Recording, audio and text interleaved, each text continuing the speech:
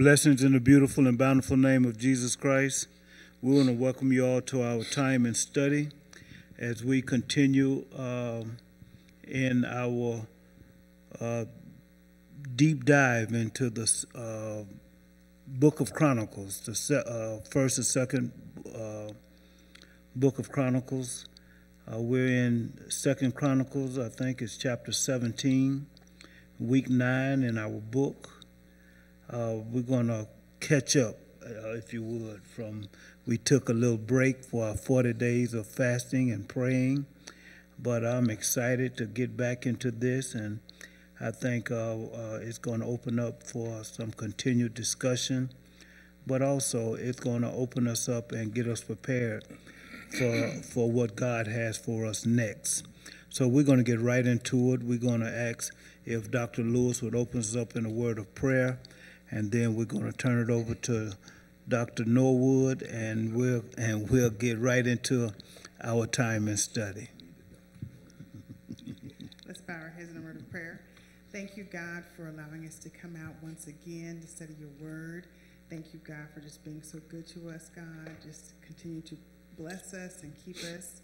And God, just bless our pastor, bless his wife, and bless his family, and bless everyone in our congregation. God, you know, again, we have suffered another loss in our congregation, but God, just continue to hold that family up. Bless the Nichols family, and bless Mother Ada, and just bless anyone else that is hurting and needs your support right now. And God, just continue to bless our world. We know we've had lots of shootings in our community, and bless our young people as they are falling away from you. And just let us, God, to be an encouragement to them. And God, just continue to bless the sick and afflicted all over this land and country. And God, just bless our study tonight. And whatever your will is for our lives, God, let it be done. In Jesus' name, amen. Amen, amen, amen. Brother Gerald?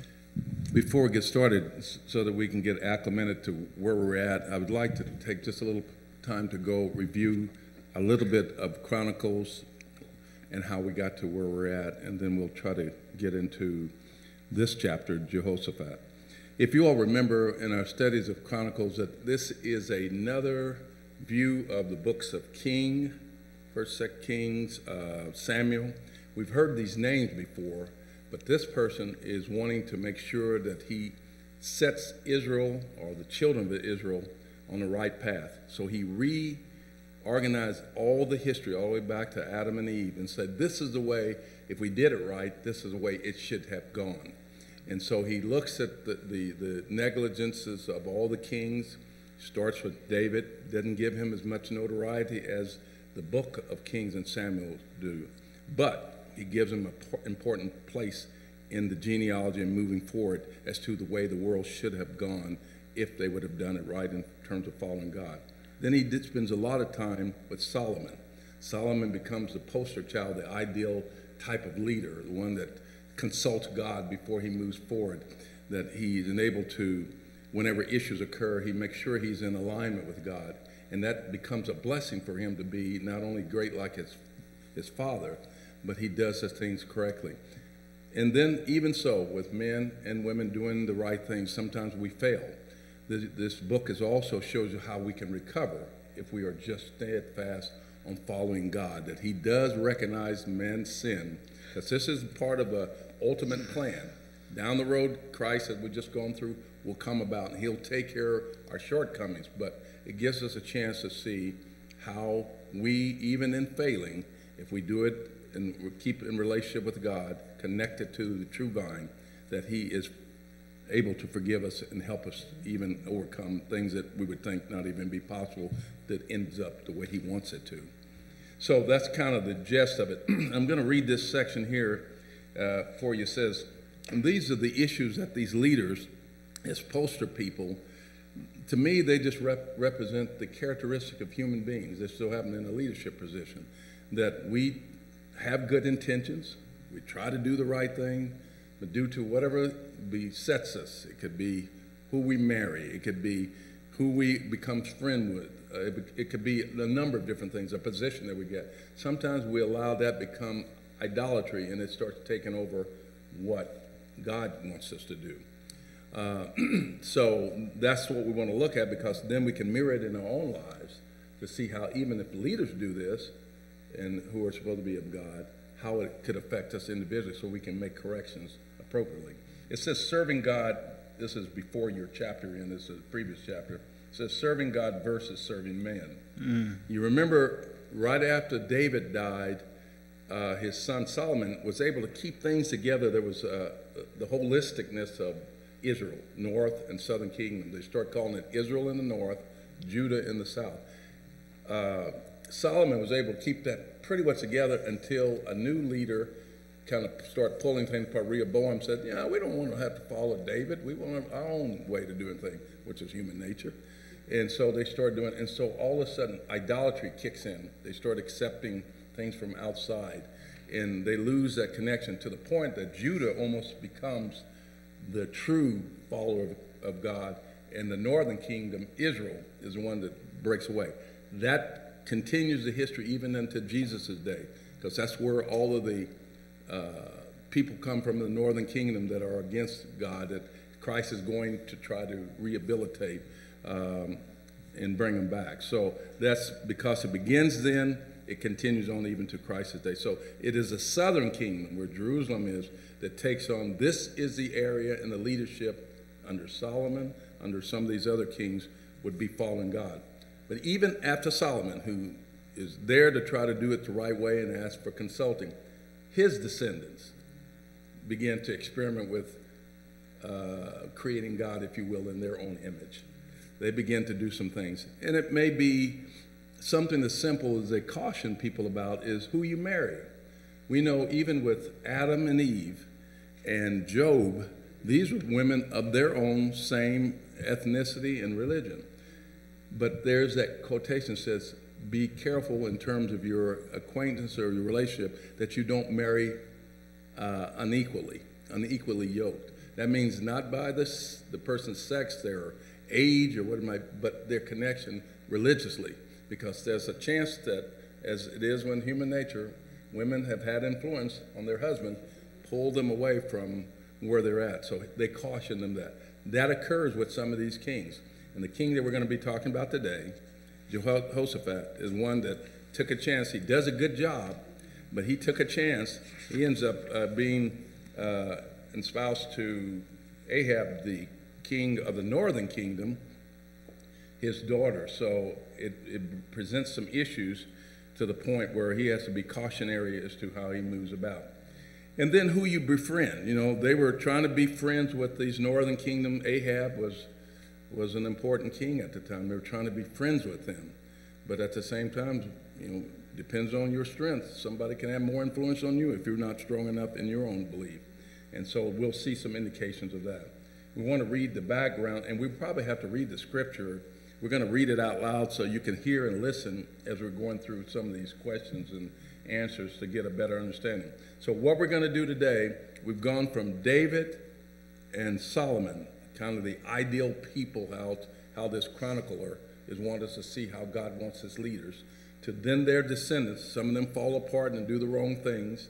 Now to even more descendants. This particular Jehoshaphat is the son of Asa. And Asa, if you know the story of him, at the very end of his life, after not obeying God, ends up losing the ability to his feet, diseased feet. So he fails. We're going to see what this man, Jehoshaphat, does in getting himself realigned. I think you'll be surprised. He does a pretty good job. We'll read the background here. It says the place, in those that have the book, the place of the passage.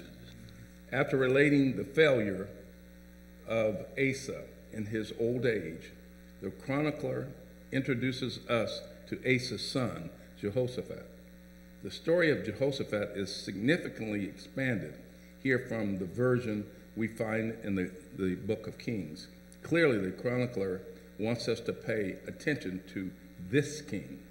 Despite some failings, Jehoshaphat is a model for the model for the chronicler of a king who walks in the ways of David and Solomon. Jehoshaphat reforms Judah, the southern kingdom that's doing what God has asked, worship, and responds to difficulty in his life by calling out to the Lord for help. And that's one of the immediate identifiers that he's different from some of the other. He's more like Solomon. You remember that's what God was pleased with Solomon? Before he even took it over after his dad died, he said, I want you to be involved. I want to know how to rule these people. Help me. And that's important for us to see how a leader does it. And God is looking for, as we go through this and read this next section, he's looking for kings not only follow him, but in their following, they also provide the right type of leadership to the people, that they don't take advantage of people, that they make sure people are treated right, the widowers, everybody that's children. And he's looking for how they cascade his rulership and doing the right thing to the people that they are supposed to be subject to, or subject to them. So that's important. We want to look for how he does a good job in that. So it's not only just following God. If you follow God, it should be seen in your actions, what you do with people, if you're in a leadership role, or if you work with each other. We should see some way or other that you are doing God's will. Let me say this, Gerald, too, because I want to make sure that we understand, even though we're in the Old Testament now and we're seeing how God is pulling these leaders together and how God is like even talking with Solomon and Jehoshaphat now, when we get to Jesus, he says the same thing. He says that you will not be like the others. You will not lord your authority over the people. You will be amongst them. You will, and even when he called the deacons and when the other apostles, he said, look, you need to bring out men from among you that are of good rapport. God wants us to be relational. God wants his leaders to be relational. See, too often, especially today, and even in our churches today and with our pastors today, and it's one thing that, it just really gets to me, when you have a pastor or a leader that is untouchable or unreachable, should I say, that is unapproachable, that, I've known some that once they finish preaching, they're gone. They don't spend no time with the congregation. If the church is having a fellowship, the pastor is nowhere around. That's not what God wants. God wants all of us. He made us to, he said it's not good for man to be alone. That's not just talking about husband and wife. That's talking about all mankind. It's not good for us to be alone. He did not make us to stand alone. No matter what your position, no matter what your title, he did not make us or design us to be alone. That's it. Okay. So that last section we'll read, and then if you like, would you like to read that last section for me? Oh, sure. The big picture? Yeah, sure, because I'm going to comment on it. The chronicler shows us Jehoshaphat as an example of a king who brings people back to the Lord, reforms worship, establishes justice, and depends on the Lord's help. Although he sins by allying himself with God's enemy, the overall pattern of Jehoshaphat's life is dependence on God, and he is blessed as a result. Amen. So you can see that in God's plan, it's holistic. It involves how we're governed, to be governed. These are our leaders. And it even gives you a particular opportunity. That's why you should even pray for your leaders, that they do it the right way. And that's what this is all about, our participation in it, what they should be doing. And if they are a true leader, whether it be from pastors to leaders of the country, that's reason Jesus has no problem with saying to, give unto Caesar, that is Caesar. He believes in order too. But at the same time, he knows that we must pray for those who are in leadership role. We know that through all the scriptures that we read from the disciples and that sort of thing. So, yeah, Dr. Lewis. I really like this studying of these kings because, it's important for us to look at leadership in many different levels. Jehoshaphat is important in all these kings that we're going to talk about, but they institute policies and procedures about he restores and reforms the worship because he takes down the idols. But we often think about leaders in high positions, but God also wants us to be leaders in our homes. That's right. That's right. Because the reason why societies are like they are is because societies are built from the home. So if you're not a leader in your home, then it spills out into society. That's right. That's right. So everyone has to be a leader in their own household. So that's why I like it when Joshua says, as for me and my house, we are going to serve the Lord. And so it starts from the top, if you're a governor or you're a king in this case, of saying, we're going to tear down the groves and we're going to worship God like we said we were going to do. So then that translates down into your own home. You and your family, we're going to serve God. You're going to get up on Sunday morning. You're going to go to church. Everybody that's in here, just back to Rahab. She was the head of her household, and everybody that was in there was saved. So whoever's the head of the household, dog, cat, woman, male, whoever, everybody in here, y'all going to church. I don't care if you just got in here at 4 a.m., you're going to church. So that's how leadership is demonstrated no matter where it starts, from the government on down. Any other comment? Anybody else? You want something? Because you said a good word there. I mean, leadership is demonstrated.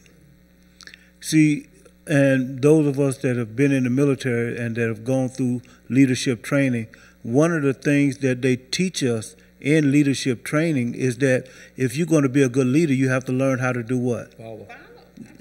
See,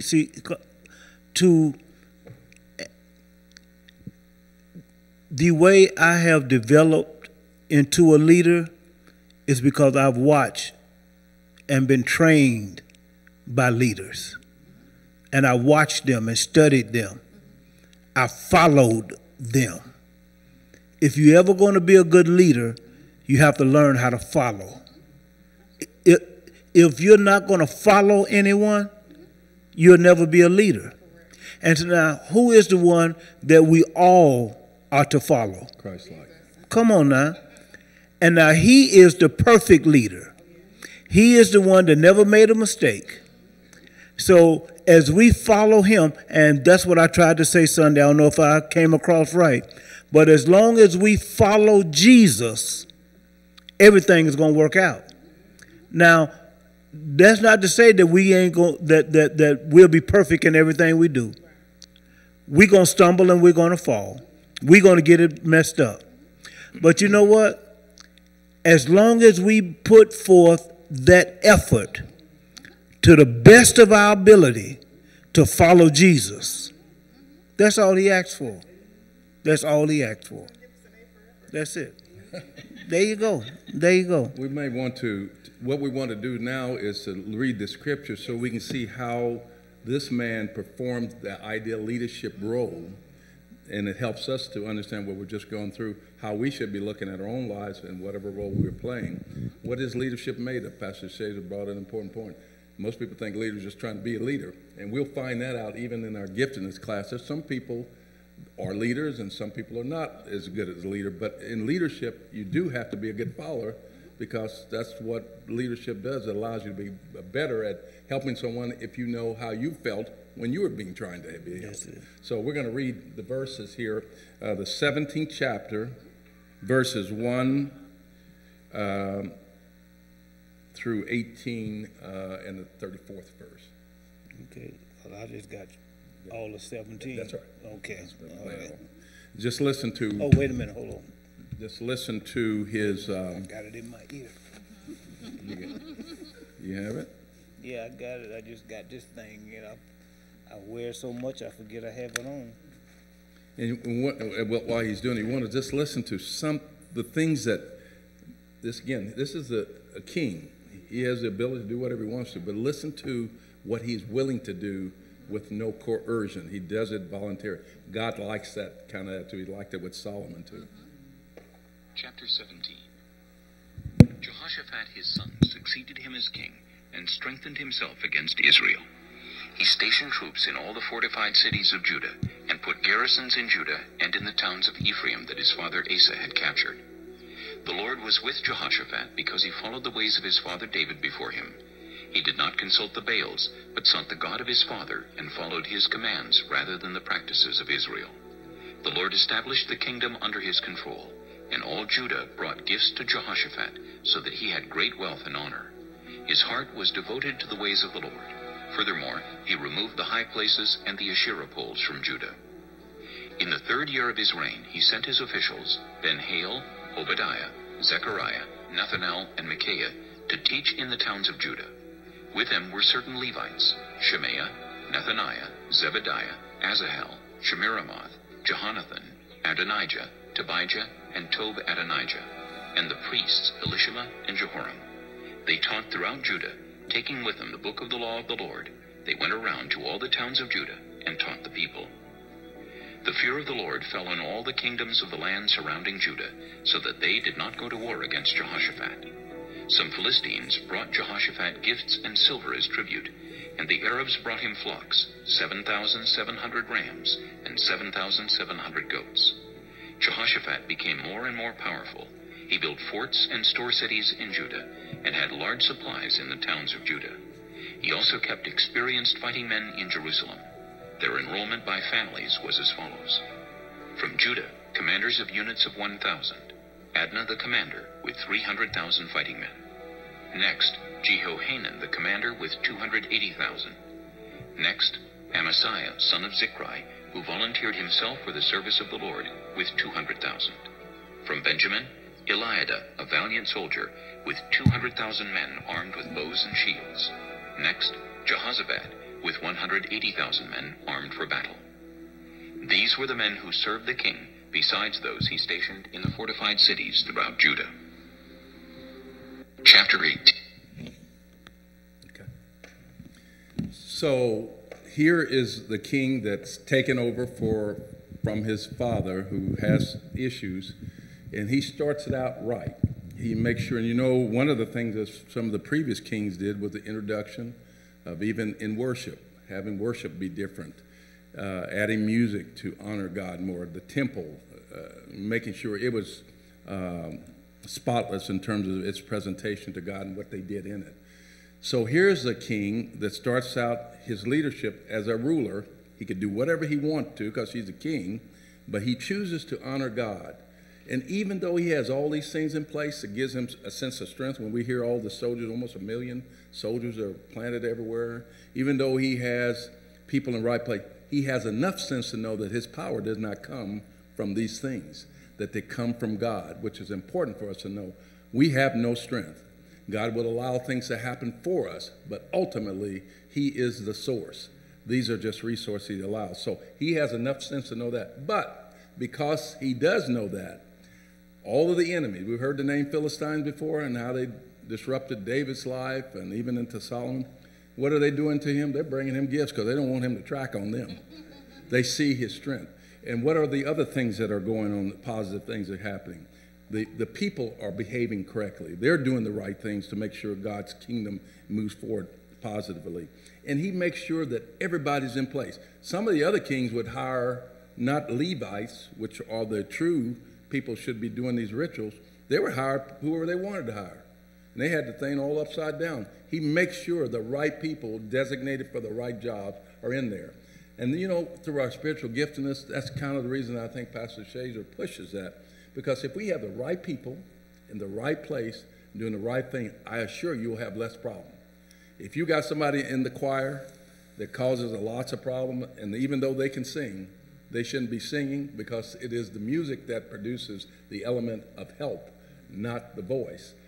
That you may have people in wrong position. If you have an usher that has a bad time and is unable to mask that or make it come out that they present themselves as a positive thing versus a negative, that person may be the wrong person for that position, because the greeter is important.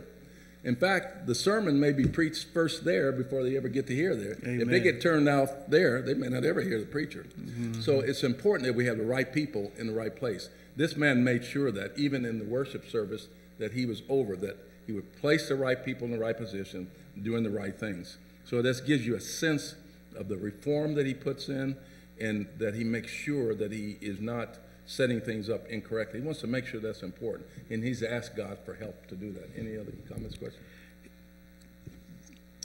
Okay. If you notice about, somebody has something? Go ahead.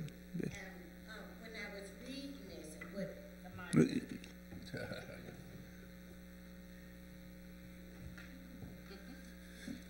You can take it back to your seat there. Yeah.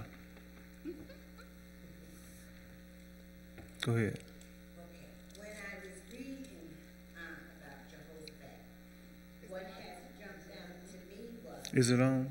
yes, sir, Okay. Go ahead.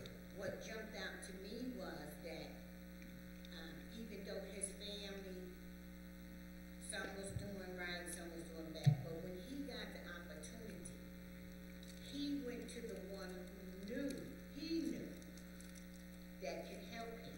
Mm. So he didn't fall on just because I have a title, I have power. Mm.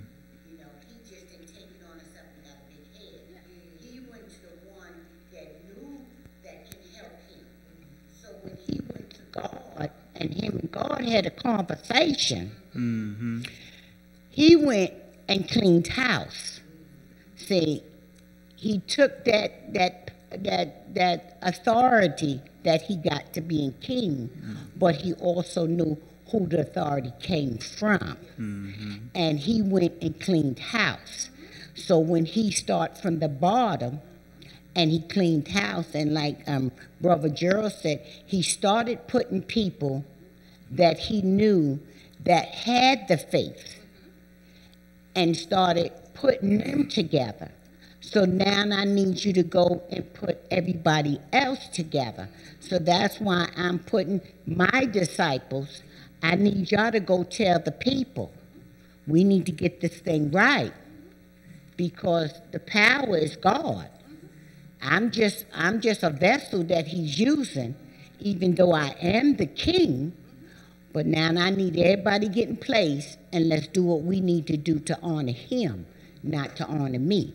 I accept the gifts, but the gifts are not for me. It's gifts are for the Father. And see, the thing about Jehoshaphat as well is, even in the third verse, it said that the Lord was with Jehoshaphat because he followed the example of his father's early years and did not worship the image of Baal. See, it's something about following the example of a good leader. Now, everybody's going to mess up. Nobody's perfect. No human being is perfect.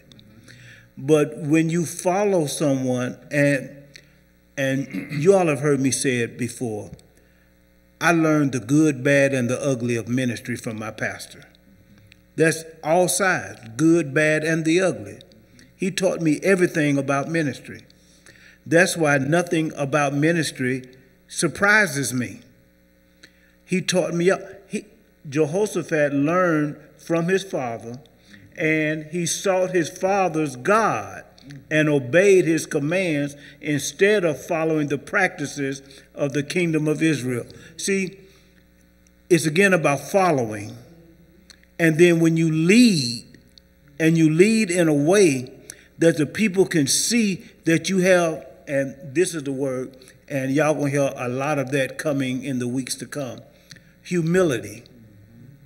See, it's something about having a level of humility in leadership. It's missing in a whole lot of leaders. A whole lot of leaders lose humility because their head get real big and they think it's all about them. And we have studied some of them in the book of Chronicles. Some leaders whose head got too big for them, and God had to put them in their place. Go ahead, Doc. I love where you're going with this, and And I really am glad that we are studying this. I know I was talking to you about this Chronicle book, but of course, you know, for me, everything leads back to Jesus. That's right. That's right. And so, as you know, as Gerald has so eloquently put this, that, you know, no one is perfect. None of these kings are perfect. And we are just kind of seeing these people as a reflection of ourselves. And what we see is that, you know, although, of course, you know, I love David, and, you know, Solomon, he's all right. But, you know, these kings, none of them are perfect. No. And none of them can be, because we were waiting on the King of Kings. Jesus just came through this line to show you these are human kings with human frailties, and we are imperfect people, right? And that's why God sent us a Savior, so that we could see ourselves, that he came to save us, and so that he is the true and living King for us, to restore this kingdom that he set up for us. So this is, I mean, we're just kind of seeing this pathway. He is the true King. So he's not going to let any of these people be perfect. Oh no, They can't be. They won't be. Although, you know, of course, I think David is pretty awesome. And had he had a perfect heart, and God said he's a person after my own heart, he wouldn't let him be perfect. No. Because he sent Jesus to fulfill all of these things, to show you, here is the King of Kings. That's it. Here is a true King. I'm going to send you the right person to save you from yourselves. So I think it's just nice that we are studying these people, that as good as they tried to be, and you talked about humility, he sent us somebody that was humble. Oh yeah. In Jesus. Oh yeah. And because all leaders, they do, it's like they always say, power seems to corrupt. Every single person. As soon as we get to somebody that's really good, they mess up. Something happens, they run off a curve, and it's like, they were doing so good, and then all of a sudden, you know, they just mess up, because we're getting ready to find out in chapter 18, why did he run off the curve? Well, and even because we see here, the Lord was with Jehoshaphat. It says here in verse 5, it says, so the Lord established Jehoshaphat's control over the kingdom of Judah. All the people of Judah brought gifts to Jehoshaphat, so he became very wealthy and highly esteemed. He was deeply committed to the ways of the Lord. I mean, he was bought in. He was all in. But that's what happens. That's why, again, in leadership, it is a very slippery slope. And you know what? I can even use the song, the name of the group. It's a thin line. Thank you so much. It's a thin line. I mean, it's a thin line. Because, I mean, you can be loved by one day and hated by that same one the next day. Jesus was. Perfect example. Perfect Rabbits. example. Perfect example. Pastor Luke, go ahead. What this reminds me is, as we talking and studying this, if you look at it, put yourself That's what you in have here to do. That's right. and look at your family. So the road leads to Jesus, but we have to go through the water, the mud, the mountains, the rocks, everything. And our family, some good, some bad. And those that are fallen have come to give their life to Christ and trying to do the right thing. And like Pastor said, we ain't going to be all perfect, but we're making an effort. So when we make that effort, we're going to try to grab those family members and shake that dust off of them and try to get them in the same road we running.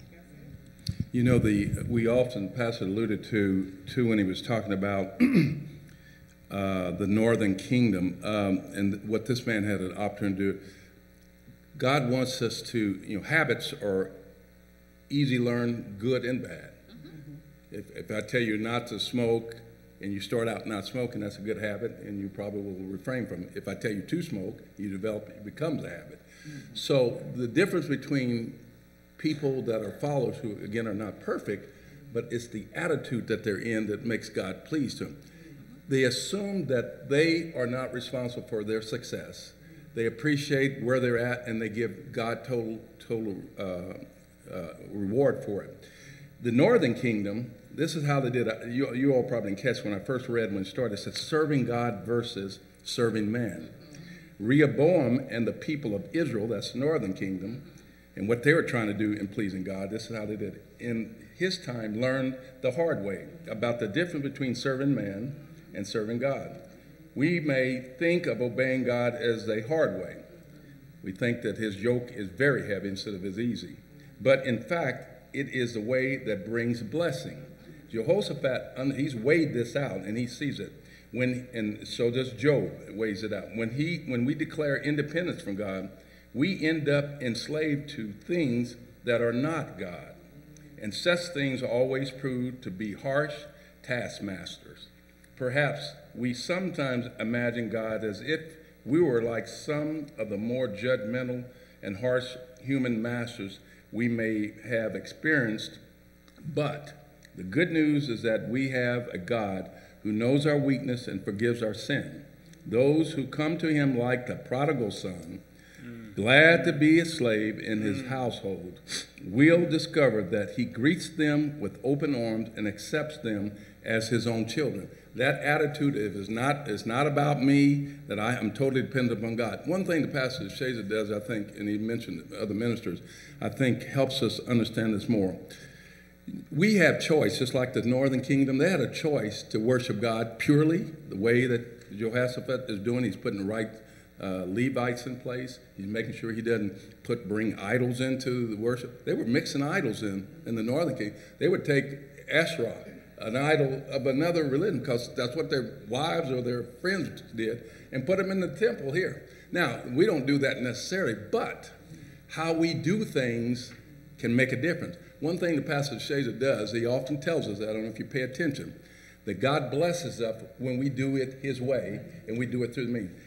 You notice we don't have a lot of chicken dinners. We don't have a lot of different things. This is a way that things creep in as being, that's what makes you successful. That is what brings it over. Pastor Shazer relies on, if we do the right thing, God provides. Am I right about what he says? Amen. Amen. Is the results there that he does? You hear these stories about $4,000 coming, $2,000, whatever it might be. We didn't raise that through doing any kind of external thing. That's how idolism comes in. That's what these people are trying. They're trying to mix in something that they thought worked over on the other side and mix it into church. Well, maybe God can't do it, but if I do it this way. Jehoshaphat is making sure that he keeps it pure, that he's dependent entirely on God. And that's why he is successful. To the point, even his enemy are bringing him gifts because they know God is in control. This shows that God is in control. He's sovereign. He controls everything. If we do it his way, the task may seem difficult, that we have to wait on him, but his yoke is easy compared to you having to do it through the chicken dinners, I guarantee you, and you can sleep at night. That's why the yoke is easy to learn of him. It may appear to be more difficult to be obedient, but in the end result, he blesses us, and that's how he does it.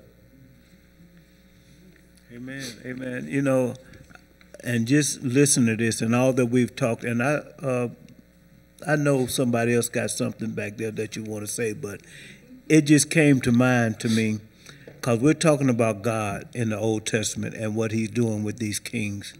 But I got to put some Jesus in this, really the Apostle Paul, as Paul was talking to the Romans, because it came across to me that, you know, the verse that says, we are not think more highly of ourselves. We are not exalt ourselves. So I went to Romans 12 because I want to make sure I quote it right and I don't read it, quote it out of context. And let me just read this before we go on. We still got about 15 minutes. But in Romans 12, it says, and so, dear brothers and sisters, I plead with you to give your bodies to God because of all that he has done for you. Let them be a living and holy sacrifice, the kind he will find acceptable. This is truly the way to worship him. Don't copy the behavior and customs of this world, but let God transform you into the new person by changing the way you think. Then you will learn to know God's will for you, which is good and pleasing and perfect. Because of the privilege and authority God has given me, this is Paul talking, I give each of you this warning. Don't think you are better than you really are. Be honest in your evaluation of yourselves, measuring yourselves by the faith God has given us. Just as our bodies have many parts, each part has a special function. So it is with Christ's body. We are many parts of one body, and we all belong to each other. Last verse. In His grace, God has given us different gifts for doing certain things well. So if God has given you the ability to prophesy, speak out with as much faith as God has given you. And it goes on. See, God did it in the old, and he's doing it in the new. And the now. Thank you, Gerald. Amen. Amen. Amen. Okay, do we want to read 18? 18, yeah, so we can get through week 9. We have chapter 18. Do you want to finish week 9? Because Yeah, we could go through 20. 18 does not capture. Do we want to go through 20? That'll be the end. Yeah, it's really 19. I guess let's go 19 all the way through or 20. was it? Let's go through all of it, I guess. So you want to go through 18 through 20? I think that's what you're saying. That's what you're saying, Doc? Yeah, 18 through 20? Just be attentive to listening. Now Jehoshaphat had great wealth and honor, and he allied himself with Ahab by marriage. Some years later, he went down to see Ahab in Samaria. Ahab slaughtered many sheep and cattle for him and the people with him, and urged him to attack Ramoth-Gilead. Ahab, king of Israel, asked Jehoshaphat, king of Judah, "Will you go with me against Ramoth-Gilead?" Jehoshaphat replied, "I am as you are, and my people as your people. We will join you in the war." But Jehoshaphat also said to the king of Israel, "First, seek the counsel of the Lord." So the king of Israel brought together the prophets, 400 men, and asked them, "Shall we go to war against Ramoth-Gilead, or shall I not?" "Go," they answered. "for God will give it into the king's hand." But Jehoshaphat asked, "Is there no longer a prophet of the Lord here whom we can inquire of?" The king of Israel answered Jehoshaphat, "There is still one prophet through whom we can inquire of the Lord, but I hate him because he never prophesies anything good about me, but always bad. He is Micaiah, son of Imlah." "The king should not say such a thing," Jehoshaphat replied. So the king of Israel called one of his officials and said, "Bring Micaiah, son of Imlah, at once." Dressed in their royal robes, the king of Israel and Jehoshaphat, king of Judah, were sitting on their thrones at the threshing floor by the entrance of the gate of Samaria, with all the prophets prophesying before them. Now Zedekiah, son of Kenaanah, had made iron horns, and he declared, "This is what the Lord says. With these you will gore the Arameans until they are destroyed." All the other prophets were prophesying the same thing. "Attack Ramoth-Gilead and be victorious, They said, for the Lord will give it into the king's hand." The messenger who had gone to summon Micaiah said to him, "Look, the other prophets, without exception, are predicting success for the king. Let your word agree with theirs and speak favorably." But Micaiah said, "As surely as the Lord lives, I can tell him only what my God says." When he arrived, the king asked him, "Micaiah, shall we go to war against Ramoth-Gilead, or shall I not?" "Attack and be victorious," he answered. "for they will be given into your hand." The king said to him, "How many times must I make you swear to tell me nothing but the truth in the name of the Lord?" Then Micaiah answered, "I saw all Israel scattered on the hills like sheep without a shepherd. And the Lord said, These people have no master. Let each one go home in peace. The king of Israel said to Jehoshaphat, Didn't I tell you that he never prophesies anything good about me, but only bad? Micaiah continued, Therefore hear the word of the Lord. I saw the Lord sitting on his throne with all the multitudes of heaven, standing on his right and on his left. And the Lord said, Who will entice Ahab, king of Israel, into attacking Ramoth Gilead and going to his death there? One suggested this, and another that. Finally, a spirit came forward, stood before the Lord and said, I will entice him. By what means, the Lord asked. I will go and be a deceiving spirit in the mouths of all his prophets, he said. You will succeed in enticing him, said the Lord. Go and do it. So now the Lord has put a deceiving spirit in the mouths of these prophets of yours. The Lord has decreed disaster for you. Then Zedekiah son of Kenana went up and slapped Micaiah in the face. Which way did the Spirit from the Lord go when he went from me to speak to you? He asked. Micaiah replied, You will find out on the day you go to hide in an inner room. The king of Israel then ordered, Take Micaiah and send him back to Ammon, the ruler of the city, and to Joash, the king's son, and say, This is what the king says. Put this fellow in prison and give him nothing but bread and water until I return safely. Micaiah declared. If you ever return safely, the Lord has not spoken through me. Then he added, Mark my words, all you people. So the king of Israel and Jehoshaphat king of Judah went up to Ramoth Gilead. The king of Israel said to Jehoshaphat, I will enter the battle in disguise, but you wear your royal robes. So the king of Israel disguised himself and went into battle. Now the king of Aram had ordered his chariot commanders. Do not fight with anyone, small or great, except the king of Israel. When the chariot commanders saw Jehoshaphat, they thought, This is the king of Israel. So they turned to attack him. But Jehoshaphat cried out, and the Lord helped him. God drew them away from him, for when the chariot commanders saw that he was not the king of Israel, they stopped pursuing him. But someone drew his bow at random and hit the king of Israel between the breastplate and the scale armor. The king told the chariot driver, Wheel around and get me out of the fighting. I've been wounded. All day long the battle raged, and the king of Israel propped himself up in his chariot facing the Arameans until evening. Then, at sunset, he died. Chapter 19. When Jehoshaphat, king of Judah, returned safely to his palace in Jerusalem, Jehu the seer, the son of Hanani, went out to meet him and said to the king, Should you help the wicked and love those who hate the Lord? Because of this, the wrath of the Lord is on you. There is, however, some good in you, for you have rid the land of the Asherah poles and have set your heart on seeking God. Jehoshaphat lived in Jerusalem, and he went out again among the people from Beersheba to the hill country of Ephraim, and turned them back to the Lord, the God of their ancestors. He appointed judges in the land, in each of the fortified cities of Judah.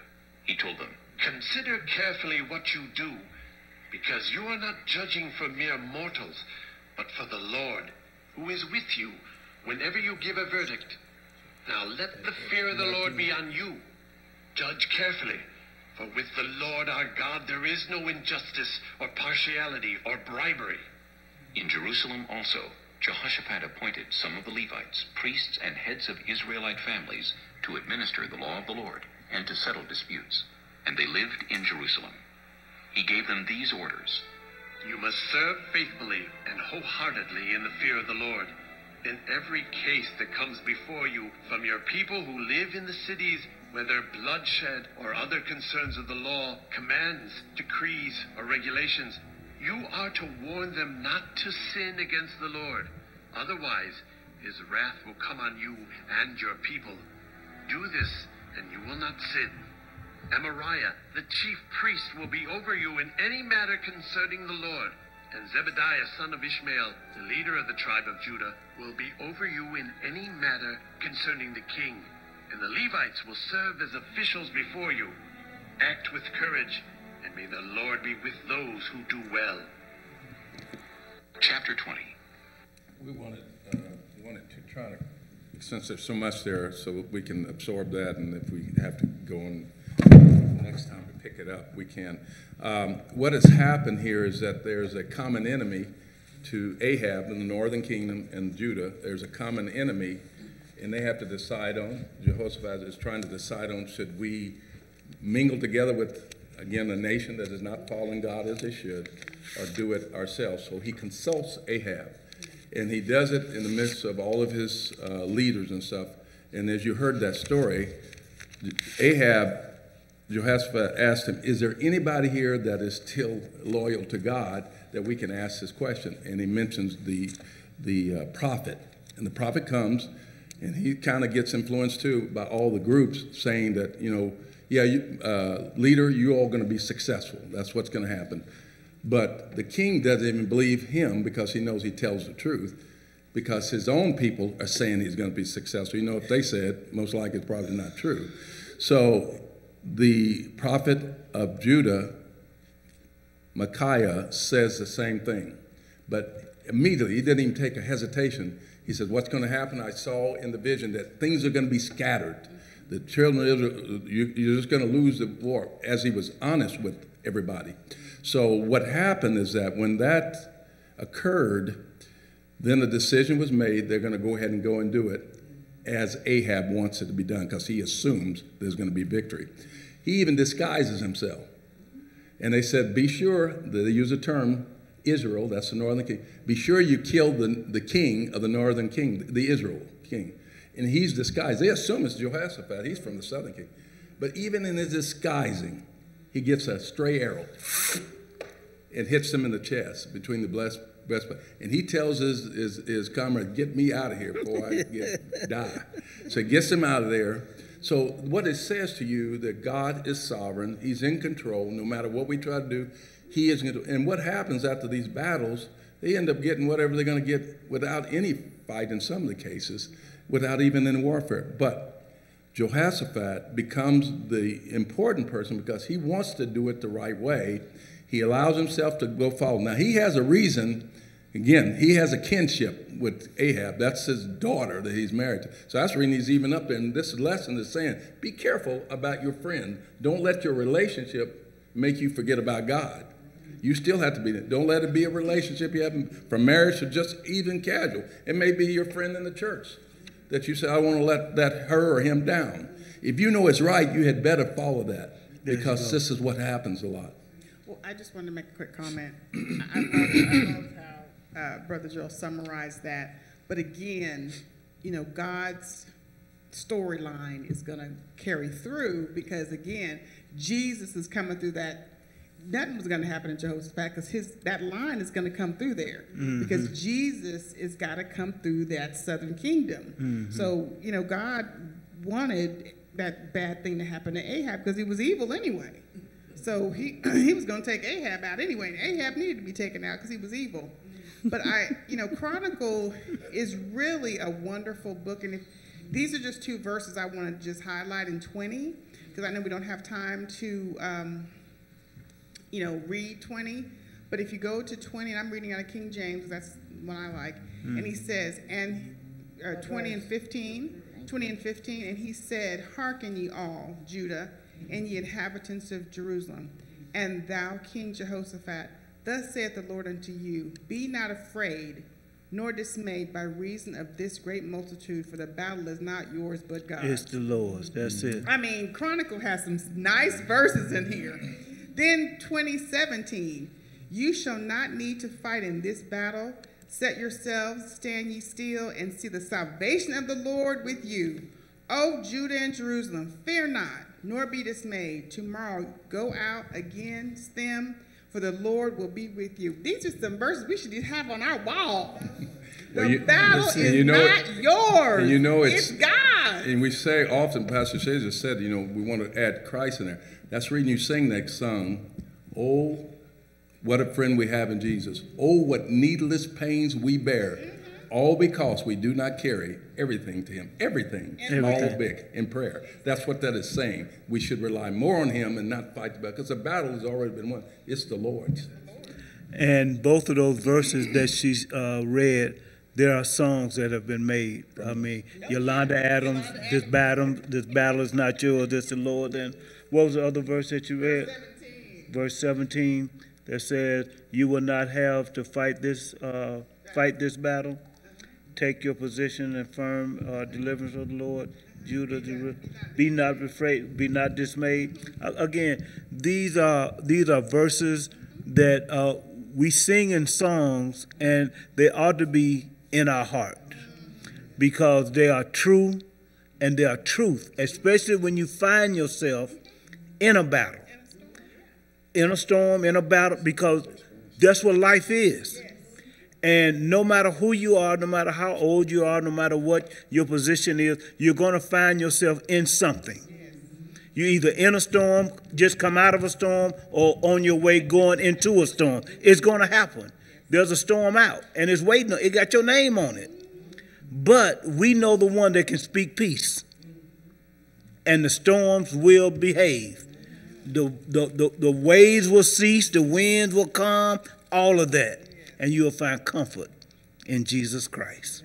Amen. I want to thank each and every one of you all for your time tonight. We want to be obedient to the time. We got 2 minutes over, but we started a little late tonight. But again, I thank God for you all. We're gonna get through this, and then I'm excited because after we finish this, and I'm gonna continue to confer with my education directors here. But after this, we're going to do an all-church spiritual gift class, and it's going to be during this hour. And we're going to take everybody through spiritual gifting so that you can know what your spiritual gift is. And it's going to be an exciting time. But again, we're going to get through this here. We're going to take our time. I think week 10, and this is a 12-week study, so we have 3 more weeks to go after that. Now,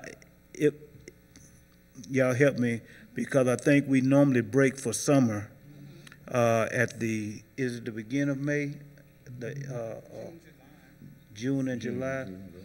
Because the spiritual gift class is an 8-week study, so I'll look at all of that and see. Yeah, church anniversary is coming up, so we might not get into the spiritual gift class until the fall. We'll see. But again, it's going to be, and that'll give us time to prepare and get books and get everything all lined up and everything. But again, I want to thank all of y'all for your time, for your dedication, your commitment to this. This is our time in study. A church is only as strong as it is doing prayer and study. Let us continue to devote ourselves and commit ourselves to prayer and study. Amen? Amen. Gerald, would you dismiss us in prayer? Lord, we thank you for this opportunity that you've allowed us to have this evening, and for all those that are present in person and in the virtual world. We thank you for everything you do for us. We thank you for having these scriptures even available for us as a light or the lamp to our feet. We ask you to continue to bless us to understand these things and enable everyone to be able to gain more insight, whatever it is that you're speaking to their heart of, that we can bring these words into reality and become part of our living. We thank you for our pastor. We thank you for the leadership he provides. We thank you for all of the leaders of our church, from our deacons to people in finance, the ushers, everybody that performs a role. And we ask to help us be able to see ourselves as a team. Yes, that we're not individuals, Lord. That we're all working for the same cause, is to bring someone that's on the outside. When you left here in our resurrection service, when you left here, you said, go and make disciples. And help us to be able to actualize it in every effort we do by doing the right things, that people want to know what goes on in here, that they want to be a part of us because of the life we live. We ask you to please help us to see within each other the love for each other, that we need each other every day, and we need the dependence on each other to carry out your will. We pray for Progressive to continue to bless us financially. We ask you to bless this offering that was taken this evening and help it to grow into the bush that you are wanting to be by our belief in you, that you can do all things, even with the faith of a mustard seed. We ask these many blessings in our name and sake. Until next time, amen. Amen. Be a blessing to God by being a blessing. else. In Jesus' name, amen. I got a question. Brother Dale, can I see you for a quick second before you leave? Jehoshaphat was talking to, what's his name? Okay, now. Now, when Ahab asked Jehoshaphat would he go to war with him, why did Jehoshaphat go to God first? Well, here's one of the possible, it doesn't say that, but like I said, there's a relation. The reason he's up there is because he's married to the